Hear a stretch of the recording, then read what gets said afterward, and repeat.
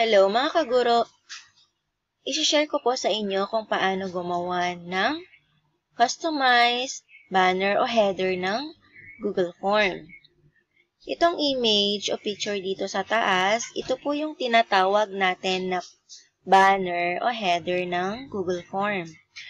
Ito ay hindi ko sariling gawa, kundi in-insert ko lang siya from the themes na nandito na sa Google Form.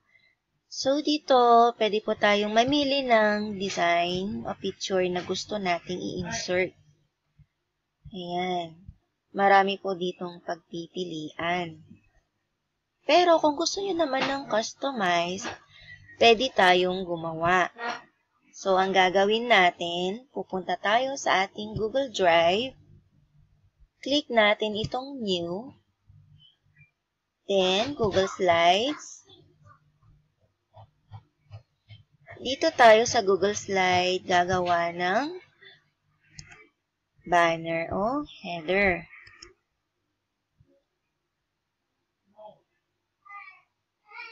Dito sa gilid, marami tayo ditong pagpipiliang design. Okay? Click ko tong color blue na design.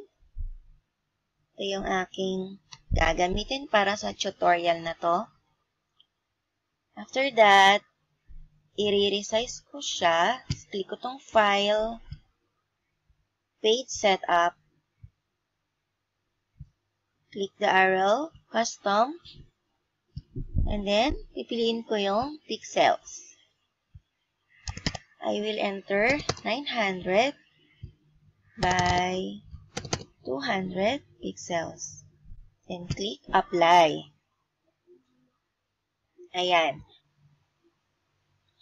Mag-insert ako ng shape para magkaroon ng ibang color.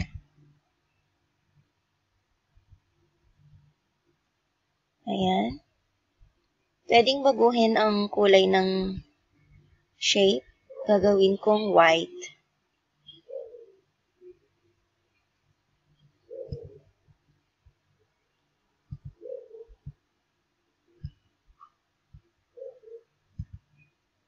Okay. Ngayon naman, I will insert text box. Okay. Lalagay ko dito yung title ng webinar.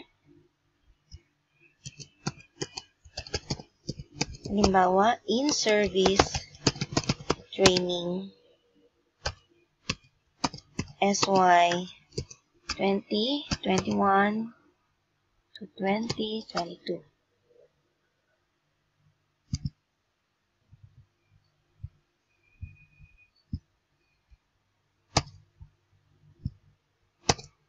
Ayan. Papalakihin ko ang font size.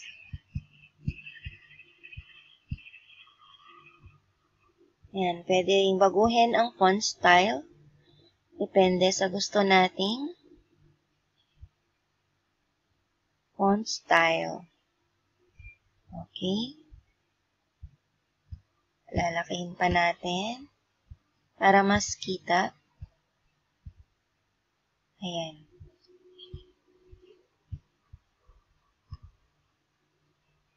Okay.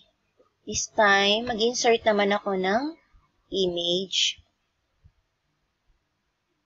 para magkaroon siya ng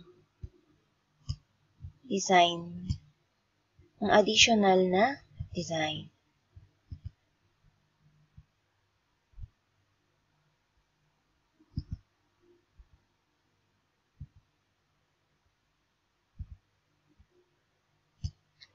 Okay.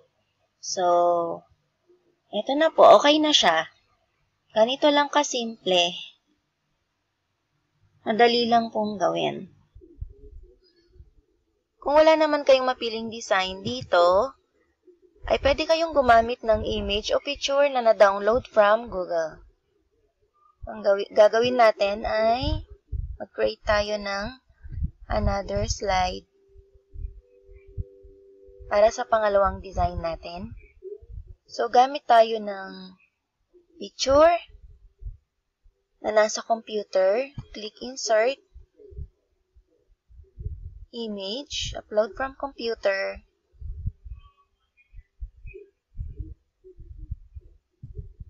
So, hanap tayo ng design. Ito. Open. Ida-drag ko siya hanggang sa dulo. Ayan.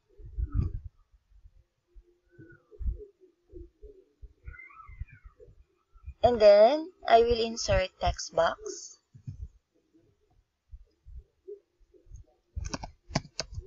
Child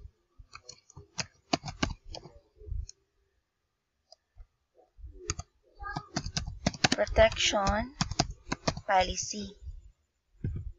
Okay, halimbawa, yan yung title ng webinar. Child Protection Policy. Papalitan ko ng font style.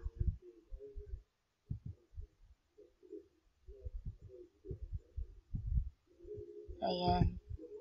Palalakin pa natin para mas kita.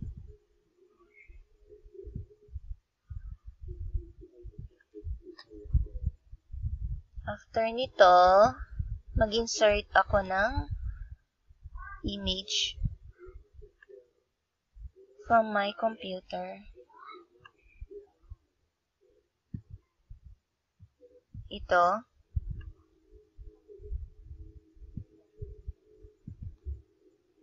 Lalagay ko dito.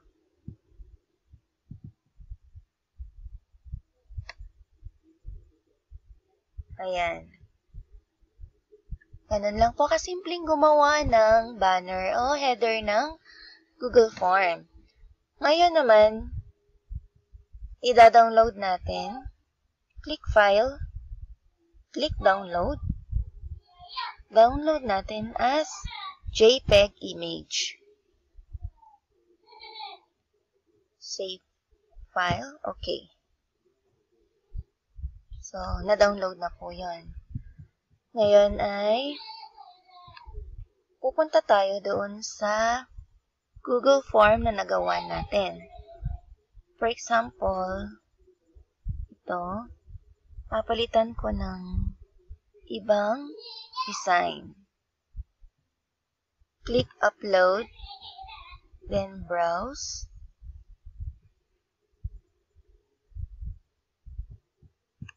Dito sa download, nandito yung nagawa nating design. Okay. I-upload lang natin.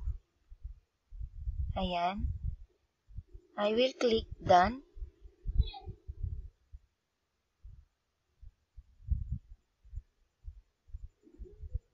Ayan. So, meron na po tayong customized header or banner ng ating Google Form.